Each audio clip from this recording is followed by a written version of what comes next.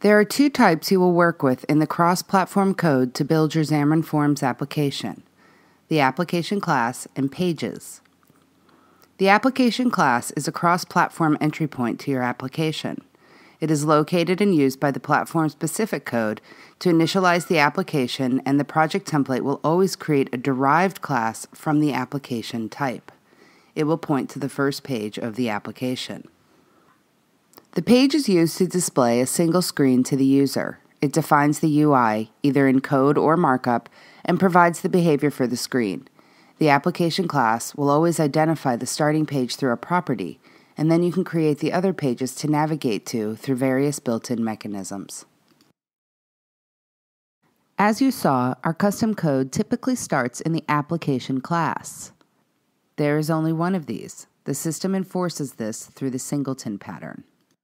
The default project template creates a custom class that derives from the Xamarin.Forms application class, and you get to it from anywhere in your application through the Application.Current static property. There are several interesting things available on the application Singleton, including virtual methods related to lifecycle notifications, the main page property, which references the currently displayed screen. If you change this property, the screen changes. Events which are raised as navigation happens in the application, and basic support for managing application state persistence.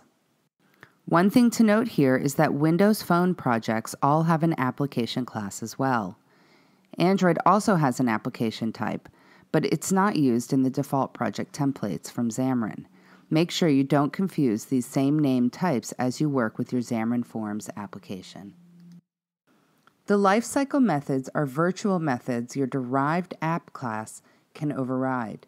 The default template actually creates the overrides for you. You can just add code in. There are 3 methods. Use the onStart override to initialize your application's data. This method is called when the app is launched and it was not running. Here you can load data from persistent storage, hit web services to cache off data, and to perform other launch type activities. The second method is onSleep. This is called when the application was active and the user switches away to another application. We sometimes refer to this as backgrounding. Often, you don't really need to do much with this method. The data is still on your screens and all of your data is still available. The one thing you might need to do here is refresh your screen with current data. For example, consider a weather application. If it is suspended and then resumed, the data on the screen could be hours or even days old. Applications that display external volatile data which changes over time should use this notification to refresh their data.